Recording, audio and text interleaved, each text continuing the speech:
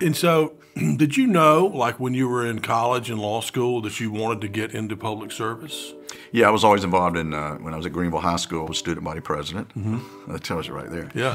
And same at Wake Forest, I was class president, that kind of thing. So I've always been interested in that way. And, I always tell younger people that the leadership aspects that you learn in those roles in student government, they are transferable. That you do learn a lot if that's what you want to focus on. Yeah. And I learned a lot. And Greenville High. When I was at Greenville High School, I was actually chairman of the Mayor's Youth Commission for Mayor Max Heller.